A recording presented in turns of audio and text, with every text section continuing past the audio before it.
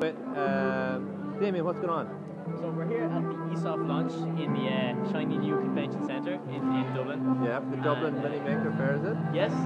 Yeah, the Dublin Mini, yeah. So we have a little table here that's representative of what we're going to be showcasing at the Mini Maker Faire, which is like. So we've got some Arduino stuff happening. We've got some algorithmic music. Oh yes, we do. And we've got some connect hacking. Connect hacking, yeah. Anthea, this is connect hacking, isn't it? Sorry, I'm putting this for our blog, Anthea, so say something. Okay, I've used the Xbox Connect to build a virtual theremin. And it works, normal theremin obviously works as you move your hands towards the antenna and away.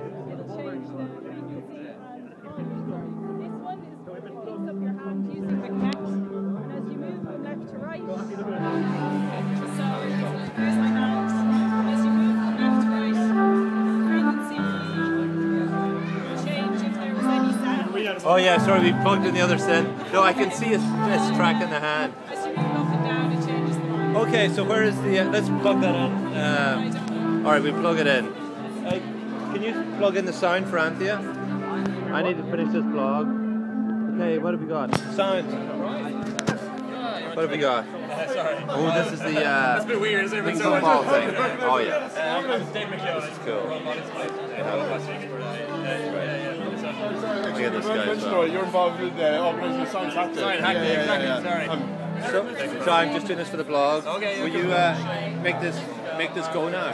Oh, I can make it go, yeah. Okay. This is two of our Sumo robots. Sumo robots. The one on the left is highly aggressive. So it sounds aggressive yet. Oh, well! Okay. That's alright. Is that alright? Lost his battery. That's it. Yeah. That's okay. I don't know. That counts as a knockout, doesn't it? When you lose your battery, you're... It does, yeah. You're in trouble then. And here's a Makerbot from the Dublin Hackerspace. Maker Faire, yeah. Science hacking. I'm looking forward to that. No, so this is 3 groups here about Maker Faire Dublin.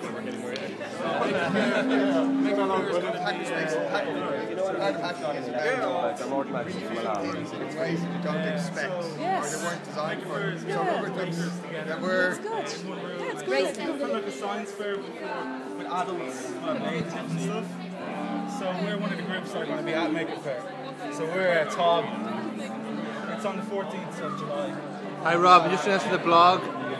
I keep calling you Dublin Hackerspace, but it's really TOG, isn't it? And I couldn't find it on your website. What does TOG stand for? Should I? It doesn't really stand for anything. It may be based in the mythology on togue, which is an old Irish verb for build or Oh, I see. That's good. Maybe. Some people might think of as tribe of geeks. Okay. And this is your rubber ducky display, all illuminated. They're lighting up. Display. If you look close, you can see That's a cool installation to have. an individual pixel. It shows different designs. That's great. Based on what's here.